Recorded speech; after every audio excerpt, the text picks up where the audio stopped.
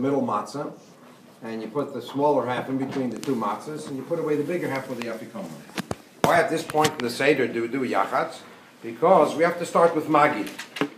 The stanza of Magid starts with Hey Lachma Anya. This is the bread of affliction that our forefathers ate in the land of Egypt. So before you talk about Lachma Anya, bread of affliction, you break the matzah. Because a poor man, you can see either it's bread of affliction or it's bread of poverty.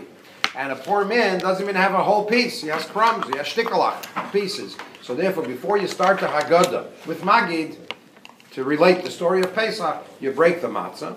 And this you say, Hey Lachmanya, this is the bread of affliction, Asher Yachola Avasana, that our forefathers ate out of the Mitzrayim in the land of Egypt. When did we eat this bread of affliction? This bread of pain, this bread of poverty. So some say after when we left Egypt. As it says in the Haggadah, you had no time to bake matzah, to bake bread, and therefore we were rushed and we ate matzah. Another opinion is that it was the night before we left Egypt that we ate matzah over there at the Seder. We had a Seder in Egypt, and we ate matzah, and we had morer, and we had the Pesach meat. So that was the matzah we ate in the land of Egypt. But from the expression over here, this is the bread of affliction that our forefathers ate as if this was a constant thing, this was a steady thing.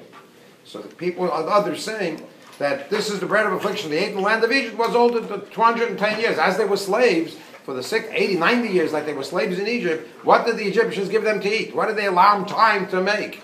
They gave them a little flour, and that's it. They made some matzah. So therefore, as slaves, lachem anya, the bread of affliction, the poor man's bread, this is slave's bread. And this is what we ate in the land of Egypt. So therefore, there are three types of matzah. There's taka matzah that shows on slavery. They didn't allow us to rise. They wouldn't give us more than a little piece of a little bag of flour, and we have to rush and make matzah with it. So that's mamish lachma anya. Then there's a matzah that we ate as a mitzvah. There was a mitzvah to bake matzah, and that was exciting. We're going out of Egypt. We're making matzah. Then there was a third matzah after we left Egypt.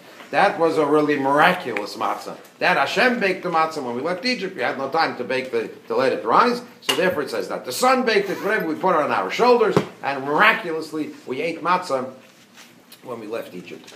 So David should help that with this bread of affliction.